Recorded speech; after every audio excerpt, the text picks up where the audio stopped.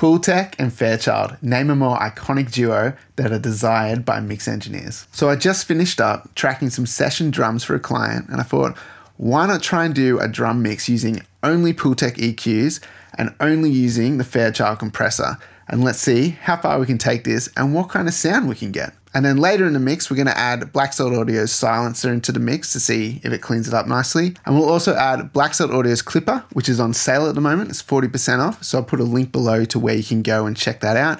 By using that link, you help support this channel as well. So here's a little mix that I prepared earlier. Once we're done listening to this, we're gonna wipe it clean and start over and try and get a similar result.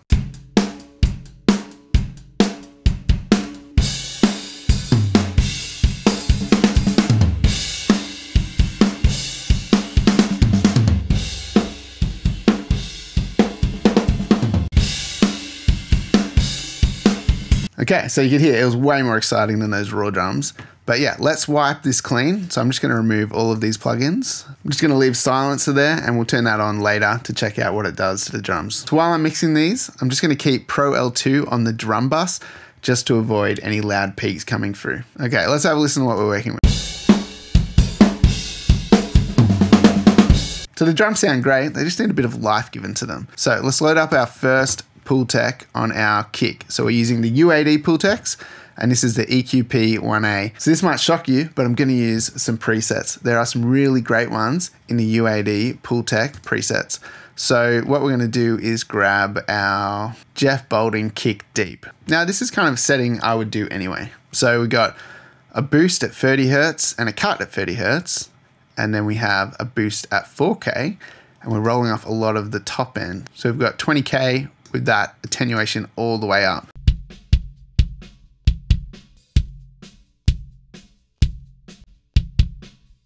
So it takes away the kind of ticky top end in the kick, and it also makes it feel a little bit deeper with that boost and cut of the same frequency. We're bringing out that sub a little bit more, and it cuts away some of those dirty mids. So a really cool preset that I actually think sounds great for the kind of sound that I'm going for here. I don't really need the kick to be super bright on the top end. And then we're gonna come over to our kick out. Sounds pretty great as is, but what I want to do is bring out more sub in this. So let's grab our EQP1A again.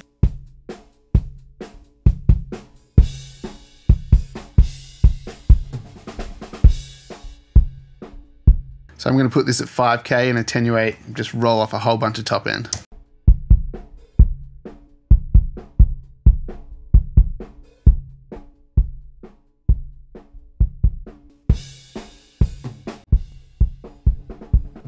Pretty happy with that. Let's blend these together. And then I'm gonna grab the Pultec MEQ5. This is sort of working on the mid-range a little bit more now. And we're gonna do a cut at 200 Hertz. And a little boost at 1.5K.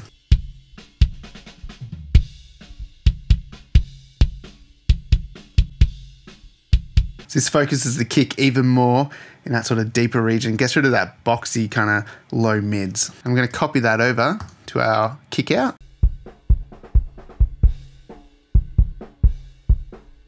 Just getting rid of that pillowy kind of sound. So onto our snare. Let's get the Pultec on here. So again, we're gonna use a preset, snare fat. So very similar thing, boosting at 60 Hertz and cutting at 60 Hertz. So what that does is it creates this kind of presence shift. We get our boost and then we get a cut after it. So we're kind of boosting the fundamental that we want to hear, and then we're cutting away a bit of those mids, which are kind of yucky afterwards, and it creates a nice kind of cleaned up sound.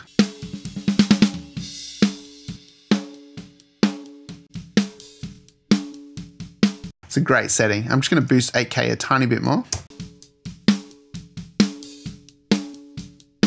Happy with that. And then I'm gonna grab the MEQ5 again. Little cut at 500 Hertz. Just clean those mids out a tiny bit more, and a tiny boost at 200. Sounding good. All right, let's copy this over to our snare bottom.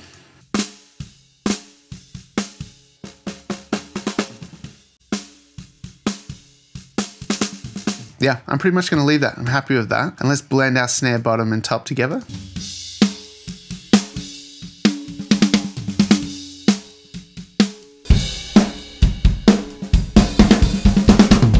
right, we're getting somewhere. Still a bit of cleaning up to go. Let's do our overheads. I'm just gonna solo one. I'll put it down the center so we can just listen to it.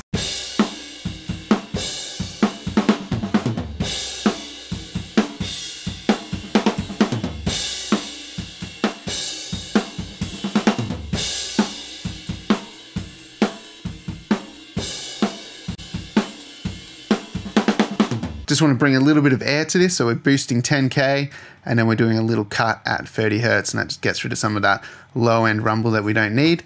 And then let's add some MEQ5 as well, and let's cut maybe around 500 or 700 Hertz, get rid of some of that mid-range mud.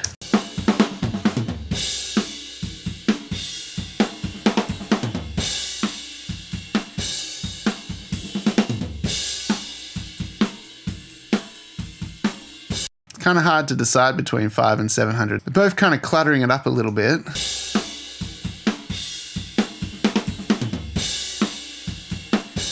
think I'll go with 5, and then I'm gonna copy this over, reset that, and we're gonna cut maybe around 4 or 5K, just to get rid of some harshness out of these cymbals.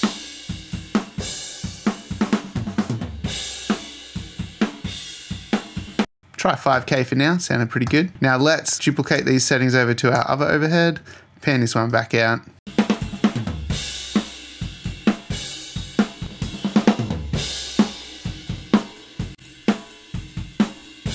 So it's making them nice and bright. We'll see if they're too bright in a minute. We can maybe pull that 10K back a touch. And then see how this is sounding all together.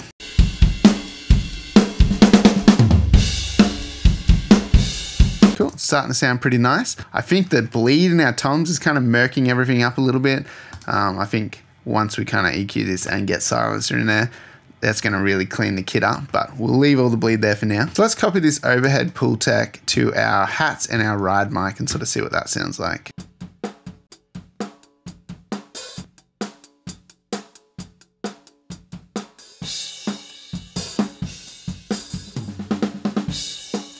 Gonna go for that kind of like CLA thing where you boost that low end to get a bit of snare body into the hats mic, and then also doing the cut at the same time to get rid of some of that mid-range grossness. Little boost around 10K, or a little boost, decent boost around 10K to bring a little bit of brightness out of these hats.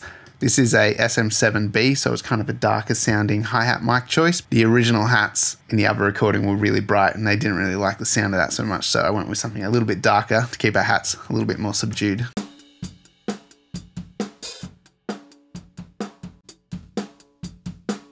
It's kind of cool. All right, let's look at this ride cymbal.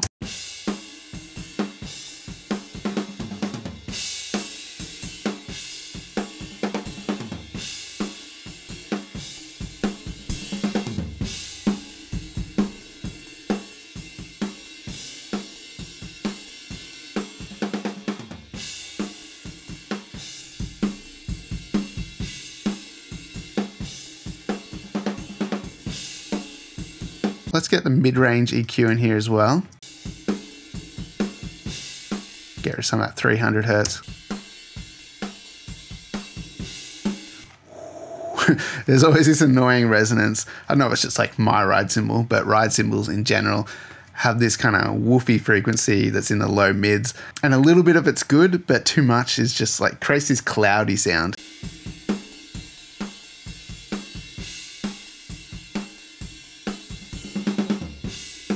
That's cool, cleans it up.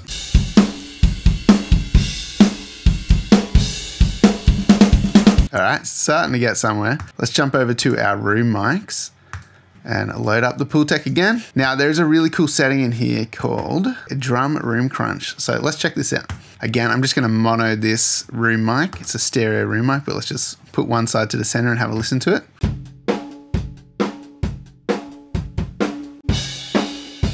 It's pretty cool. Now, what I don't really want to do is boost a lot of low end in here. We've already got a very thumpy kick sound, so I'm just going to pull this out. But I do like the idea of driving the mids a bit more. So we're going to keep that roll off, maybe pull this 4K back a touch.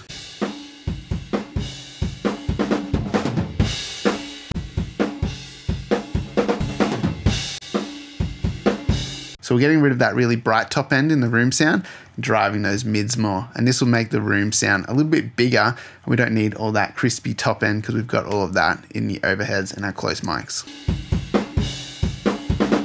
I might even cut a little bit of 30 hertz.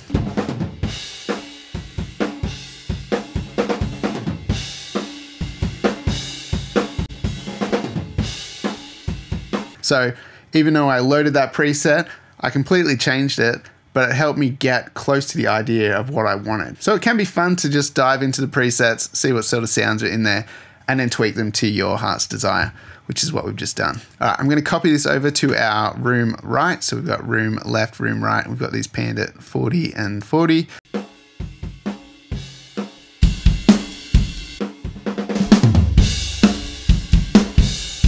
I like that. Sort of making the low end feel a little bit tighter now that we've pulled some of that out of the room sound. Now we've got this ambience mic. Now this mic sits in the hallway out here, and I also had the drum room door shut. So it's kind of like dark and muffled because it's not getting the kit sound directly. It's kind of like outside the club kind of sound. It's a really cool sound. But what we're gonna do is pull out a bunch of that low end as well. So I'm just gonna copy over that drum room setting.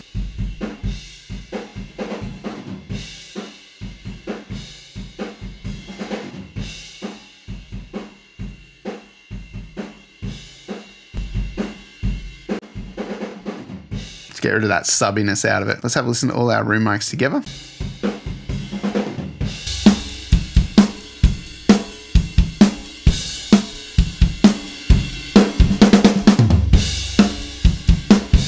Let's have a quick reminder. What did these raw drums sound like before?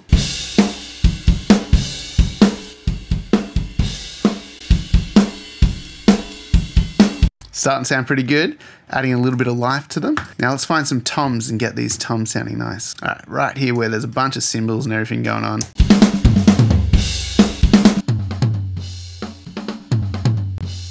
Obviously very annoying, but we're just gonna loop this and play with these settings.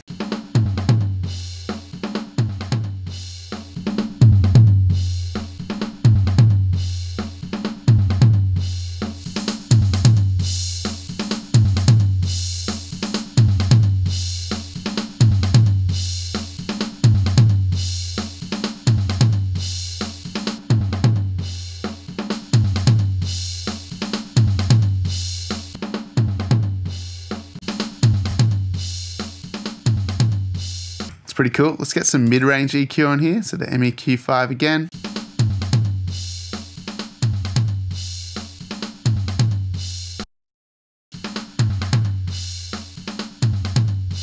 Bring in a little bit of 1.5K in and a little cut of 300 hertz.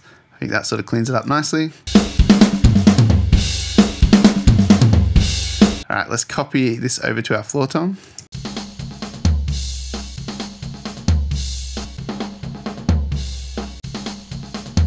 Sounds great. And then let's have a look at our mid-range.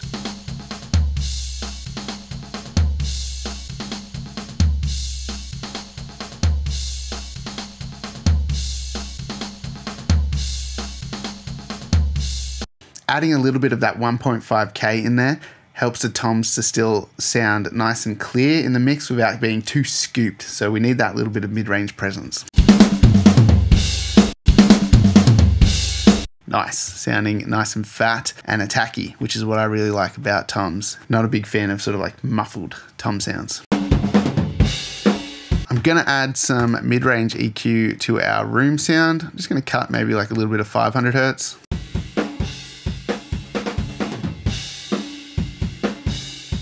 Boost a touch of 200.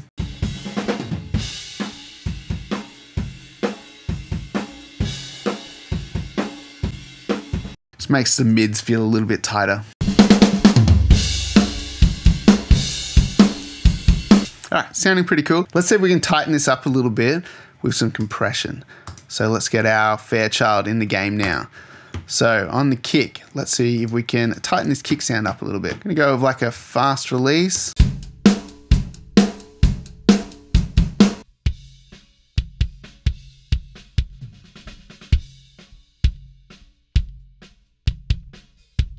just controls that low end a little bit. So it's sort of not as subby. It's still all there, but it just feels tighter. Copy this over to our kick out.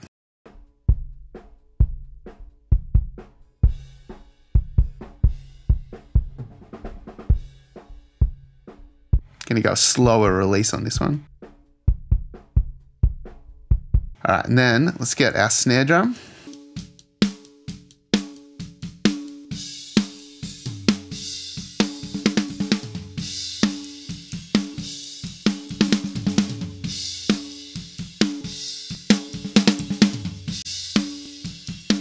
Ooh, this is adding some nice roundness to the snare. It's taking away a little bit of that harshness in the top end.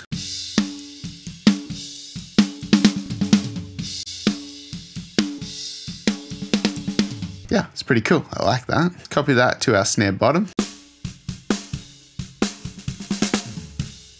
On our rack tom,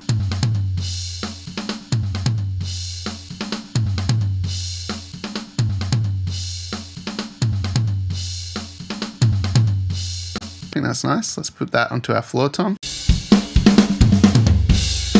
Okay, and then on our overheads, let's get our Fairchild on here again. Going to go with a slower release just so the cymbals don't get pushed up so much in our face with the compression.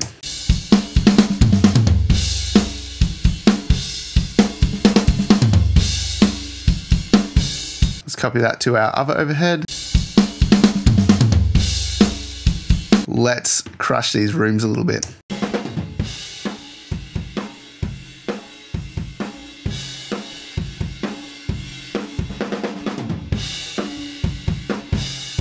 Open up that side chain a bit.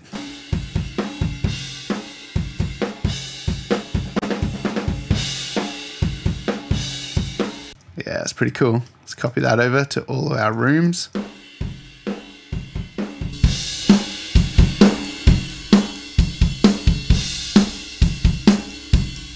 Awesome. Let's put this on our drum bus. So Fairchild on the drum bus now. Just a touch of compression on this.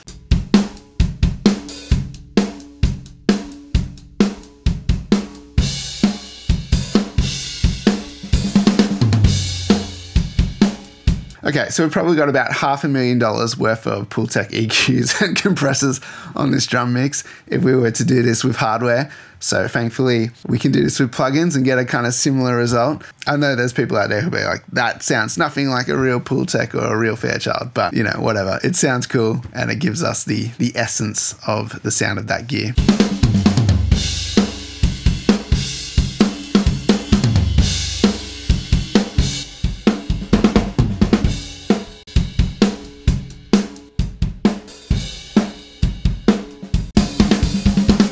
So raw drums sounding a little bit dark and muffled over there, but now that we've had a bit of fun with our vintage hardware plugins, it's starting to sound pretty juicy. So the next thing I want to do is show you what it sounds like if we start gating these and getting rid of bleed in the close mics. Let's see if it gets a tighter sound or if it just kind of takes away from the vibe of the kit, because it is sounding okay with all of that bleed in there at the moment. But I know for me personally, I like a tidy kind of drum sound. And if using this gets rid of some harshness of cymbals that are sneaking through, then that's always a plus. So for those of you who don't know, Blackstone Audio have a plugin called Silencer. It's a drum gate and you just select which drum you're gating. So at the moment we're on a kick, you set your threshold so it's reacting to the kick. And then you can set the amount of reduction. So for a kick, I want it to be around -40 and that's going to drop it away nice and tight. Really short length, so we don't have a lot of rumble from the kick. And the Debleed, you can push this up or down to deal with cymbal bleed. There's not much in the kick, so I'm just gonna leave it at 0%.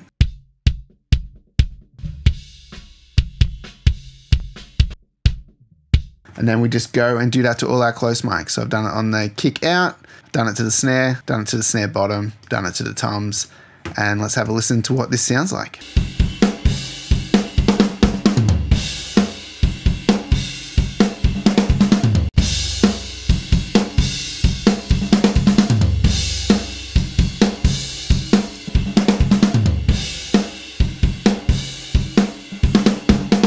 So it is actually making a really big difference pulling all this cymbal out. So I'm guessing there's a fair bit of cymbal noise and stuff in the toms as well as in the snare mic. And that's just made it sound really nice. It's actually, the kit has warmed up in a really pleasant way now. So I know it's kind of like cheating because I said I was going to use just the Pultec and the Fairchild, but adding that gate into the equation really makes this sound quite nice. And then the other thing I wanted to demonstrate to you was Black Salt Audio's clipper. So we're going to chuck this on a couple of channels and see if we can kind of control the dynamics a little bit better, and if it affects the drum sound in a negative way, or if we can keep it fairly transparent. Super simple plugin. Basically pull this threshold down until you get the desired amount of clipping, and then you can boost gain into the signal as well if you want to make it a little bit hotter.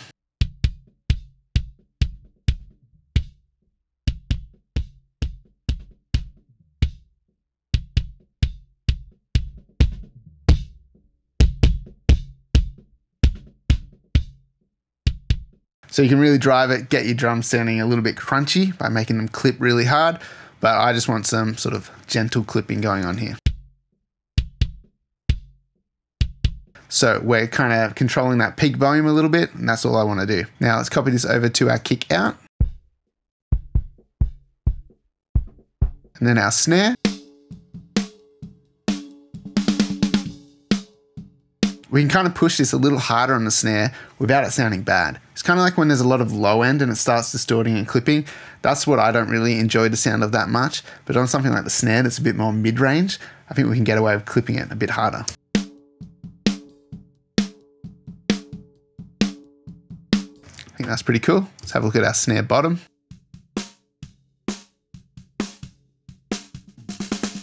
Now our toms. And then our floor tom. That's sweet too. Now let's do a little bit of clipping to our overheads. So it's usually drum rolls and fills where the drummer gets a little bit excited, starts hitting harder. So I'm a bit guilty of that too. And let's just see if we can sort of clip a little bit of that stuff so it doesn't come through too heavy with the peaks.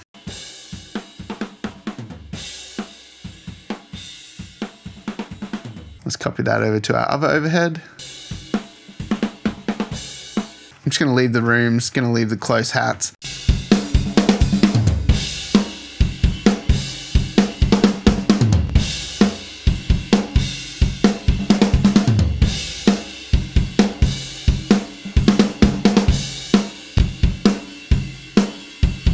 So to my ears, I can't really hear any huge difference. We're kind of controlling our peak volume a little bit more, so that's giving us more headroom in the mix. So I'm going to turn off Pro L2 on the drum bus, and then I'll take clipper on and off over this drum fill and have a look at how much difference there is in the peak volume on this drum bus.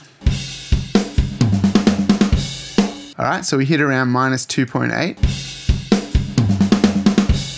So minus 4.8. So we have taken away 2 dBs of peak volume from the drums. And this is how we achieve greater loudness in a mix, by doing these little steps, gentle clipping like that, and it's not even really perceivable by our ears, and yet we're making the mix louder because then we can push this harder without having all those big peaks coming through. Now let's do one more quick comparison between using a clipper on the drum bus versus using a limiter. So I'm going to set this to -9, and then I'm going to push this up to -9, and we have it on unity gain mode, so we're not actually getting 9 dBs of volume. It's just pushing in 9 and it's pulling the ceiling down 9.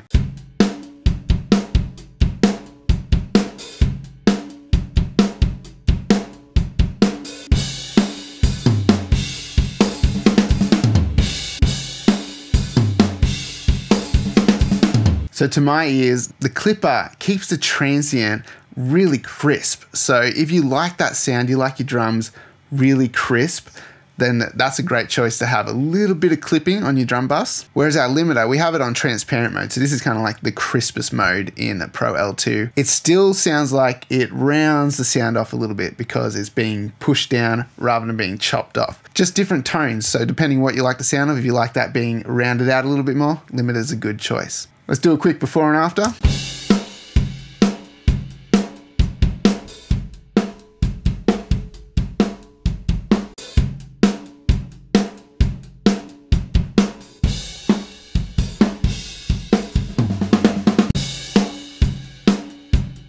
So you can understand why they are such popular plugins and pieces of gear, because they just do sound really great. So thanks for watching, guys. Hope you enjoyed this little drum mix using our Pultec and our Fairchild. and hopefully it gives you a bit of an idea of how to use those plugins and pieces of gear in a drum mix. Make sure you hit like and subscribe to the channel. If you want to support this channel, make sure you use the links below if you want to go check out Black Celt Audio's plugins, and also make sure you go to my website and check out my drum samples. If you're interested in seeing how I like to mix screaming vocals, then check out this next video coming up.